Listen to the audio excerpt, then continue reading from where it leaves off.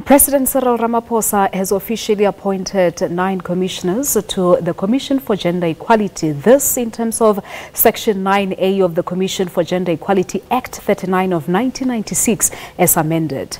The President of the Republic of South Africa, President Ramaphosa, has appointed new commissioners and the chairperson for this commission. This, of course, effective from the 1st of August. Tamara Eugenia Mathebula, who's been serving as the acting chairperson, has been appointed to the position of the chairperson for the commission. The commission advances, promotes and protects gender equality in South Africa through undertaking research, public education, policy development, legislative initiatives, effective monitoring as well as litigation. Mathebula will serve as the chairperson until the end of her term in October of 2022. The new chairperson of the commission, Eugenia Mathebula, joins us now live from our studios in Pretoria. Ma'am, good afternoon to you. Thank you so much for coming through, and I suppose congratulations on your appointment.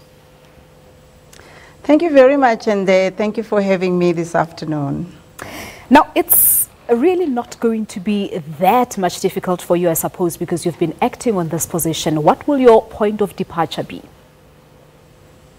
Thank you very much. I think first and foremost, I just want to say that I am grateful to be appointed as the chairperson of the commission by the president, and I'm quite humbled to take over from my former predecessors and the giants that I believe that I'm standing on the shoulders of those giants for a better view. So having served as the deputy chairperson as well as acting for the past 7 months, I think for me, I have been able to actually develop the long-term strategic plan for the commission, and within that strategic plan there are set targets as well as strategic objectives that we need to drive towards achieving them.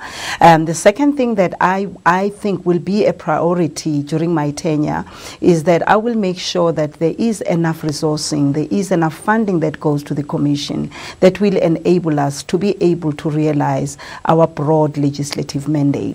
But the third thing that I think remains key is to just look inside and make sure that we strengthen the institution, we look at our policies, we review those policies, we make sure that good governance is realized within the commission, and last but not least, we look at how we can best deal effectively and efficiently with issues that are on the ground in as far as gender equality and making sure that we contribute to the decrease of gender-based violence and femicide that we are experiencing in our country, South Africa. Yeah. So, of course, you made mention of some important factors here, ensuring that you have enough resources, there's enough funding to run the commission. Talk to us about the challenges really that you've encountered in the 7 months that you acted as the chairperson. And as you said, previously you were the deputy chairperson of the commission. So what are those major challenges that you encountered in your journey there at the Commission for Gender Equality? Thank you. I would say that major challenges that we have encountered as the Commission are not new challenges. But what I've realized is that if you talk about the Commission for Gender Equality, you go out there to communities or you go out there and speak on radios and television, you will find that many people don't really know what gender equality, Commission for Gender Equality is, unless you always make reference that we are the same as the Public Protector or maybe the Human Rights Commission. And I think the public out there only know those two Chapter 9 institutions. But if you mention the other or the rest of the Chapter 9 institutions, including Commission for Gender Equality, people don't really know what you're talking about. And or some of the people that may know something about us would actually think that we're working as an NGO, as a non-governmental organization. We are there, we are out there, we must help them with this, we must help them with that, not fully understanding our mandate. So I think that's challenge number one, that we need to actually go out there, raise awareness around our mandate, speak to people, speak to stakeholders, collaborate more broadly, so that our mandate, together with those or the stakeholders that we think are relevant, can actually go a long way in terms of fulfilling the mandate on one side, but at the other side, making sure that the service that is delivered to people that need it most. And You appointed to this position during an important month as we commemorate and celebrate Women's Month here in South Africa. And there's always been concerns really around inequality, females not considered and treated the same as their male counterparts. How are you hoping to tackle this? Absolutely. I think it was quite an important appointment during this month when we are all going out there to reflect. First of all, I think we will need to reflect, look back at what South Africa has achieved in general, not only South Africa, but South African women in terms of, the role that they have played previously from the periods of 1956, but also looking at the role that women are currently playing in the country in terms of making sure that together as a collective or individual we achieve gender equality. One of the key things that we see is that within political parties and amongst some of the government departments as well as private sector companies, women and men are still unequal in terms of occupying the same positions, filling the boardrooms, but also being paid equally for the same job that they do. So those are some of the things that we will actually be going out, raise awareness around, and also talk about how important it is to make sure that within departments, within institutions of higher learning, in communities, as well as companies, we always realize what we call gender mainstreaming. Gender mainstreaming is nothing else but making sure that we always sensitize people, government and all levels, to make sure that when they do plan, when they put their plans together every year, put their programs, develop their budgets, they always put on a gender lens to say, how does this actually benefit women and men equally?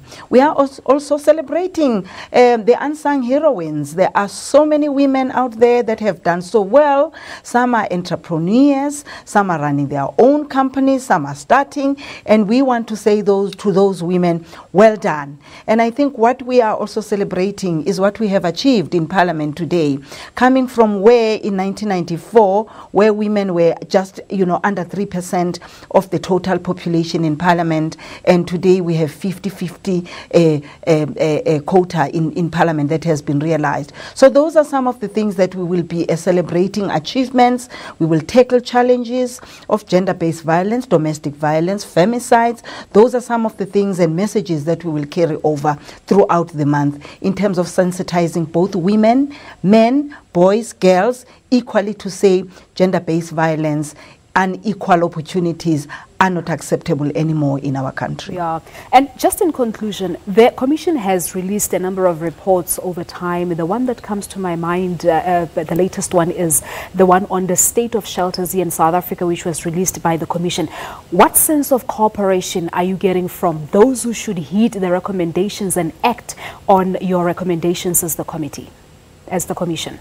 Thank you very much. Thank you very much for mentioning that. Actually, that one is the one that is really has actually gone to so many people's hearts and ears, and I don't even want to say it's closest to my heart, because that one actually is one of the achievements during my tenure. Yes, we did an investigative hearing into the state of shelters in the country, and I must say that with those recommendations that we've put down, which is again, we are challenging a government, particularly the Department of Social Development, as well as the Department of Housing or Human Settlement, to really look at and revamp and make conditions better in the shelters for women and men that are actually going to these shelters. I must say that those messages, as well as those recommendations that are binding, have actually reached both departments with such an overwhelming welcome, and they are saying they want to work with us in terms of improving conditions of the shelters, and they will make sure that budgets and allocations are looked at in the shelters so that conditions and services there are improving. Yes, I must say. All right. No, we'll leave the discussion here for now, but hope to have you back soon in studio. Thank you so much for coming through, and everything of the best in your new appointment. Eugenia Mathebula is the newly appointed chairperson of the Commission for Gender Equality, joining us live from our studios in Pretoria.